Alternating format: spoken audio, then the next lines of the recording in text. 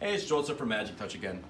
This video we're going to show you how to install the Magic Touch Space Control Print Utility RIP software.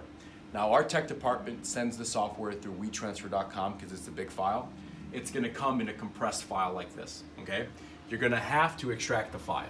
So what you want to do is right click on it, hit extract all, press extract, and it saves automatically to your desktop. So we're going to close this, and there's the folder that generated. We're going to put it right next to it.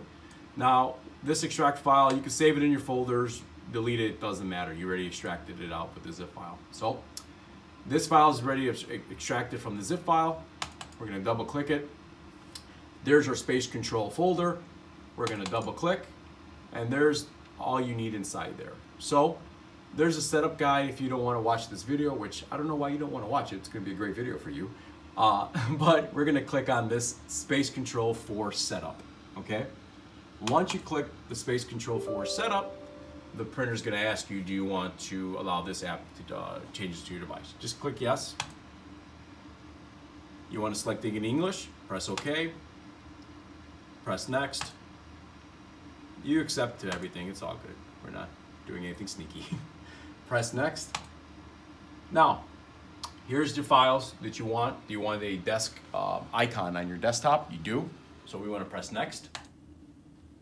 The icon, what do you want to name it? We name it Space Control, that's our program, but if you want to name it Oki Driver or something, you can name it anything you want to. Press next. There's that create desktop icon. You want that. Hit next and install. Finish.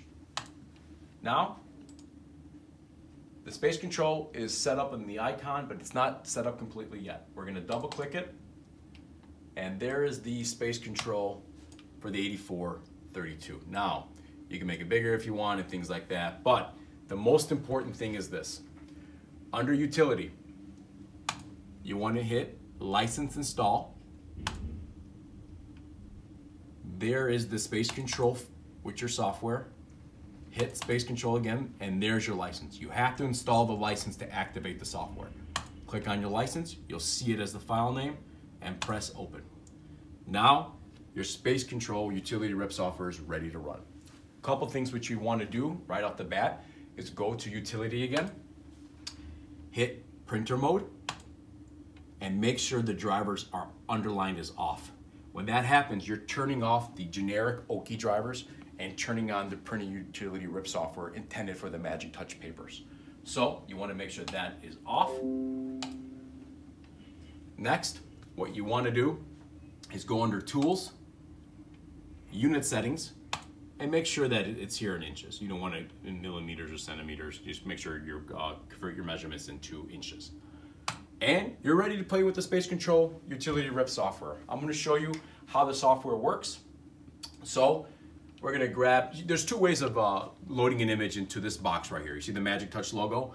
You can either drag an image into the software or hit File, Open, and find your software.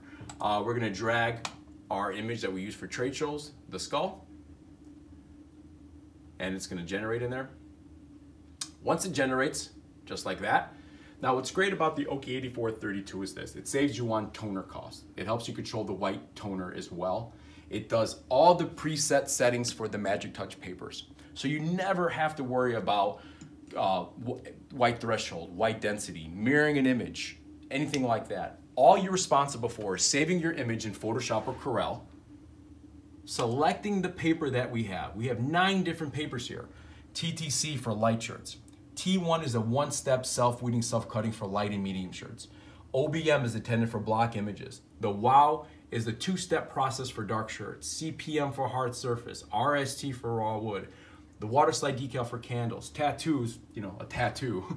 And the CL Media is a sticker paper for window decals. So all you're responsible for is saving your image in Photoshop or Corel, dragging it into the software, and selecting the paper that you're using.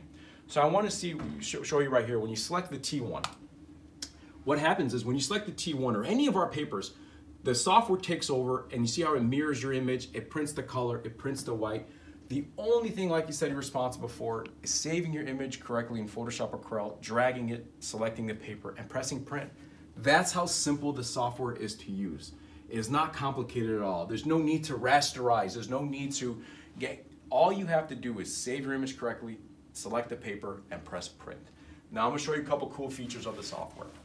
So right below that, because you have the 8432, you have the capability of printing many sizes here.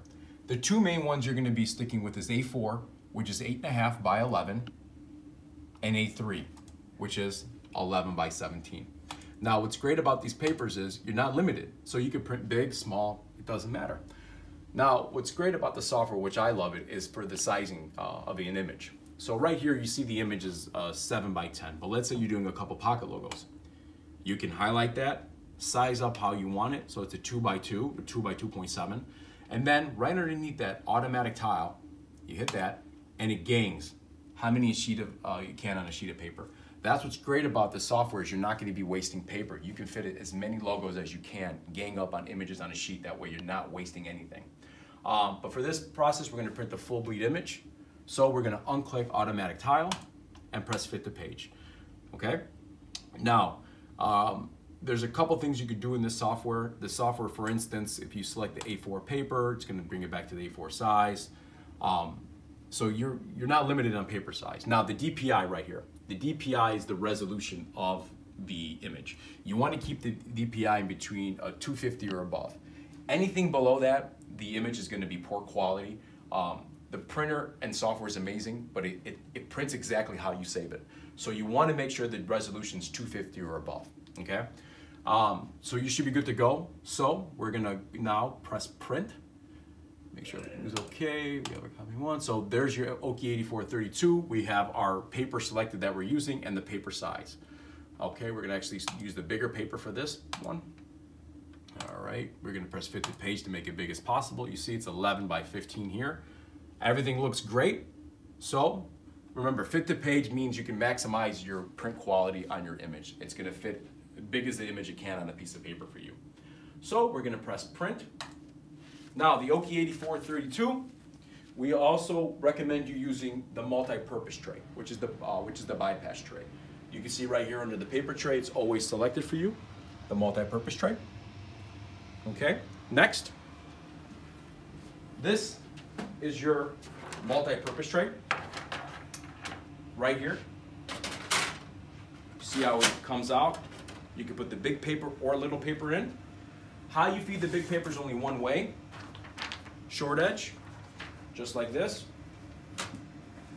You put it in and you close it. Now, with the Oki 8432, there's two ways of doing it. When you print it, you can either have the back of the printer open or close the back printer.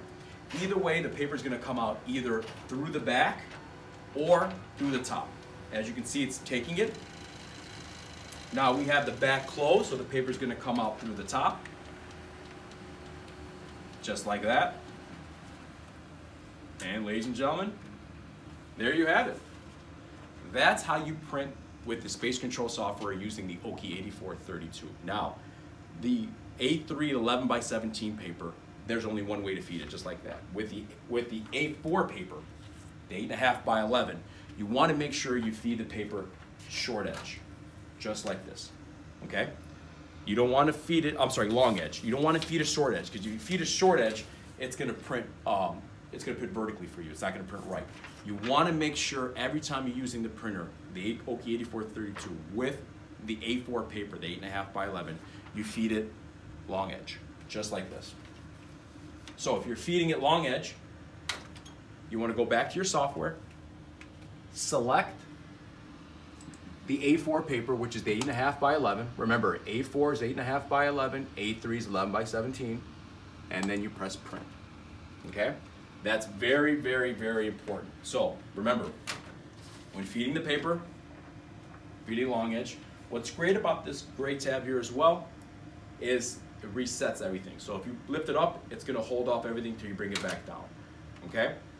So the printer processes usually takes about 5 to 10 seconds for the printer to print. Once it's printing, it prints anywhere from 40 to 50 pages per minute, okay? So once that prints, it's gonna come through the top.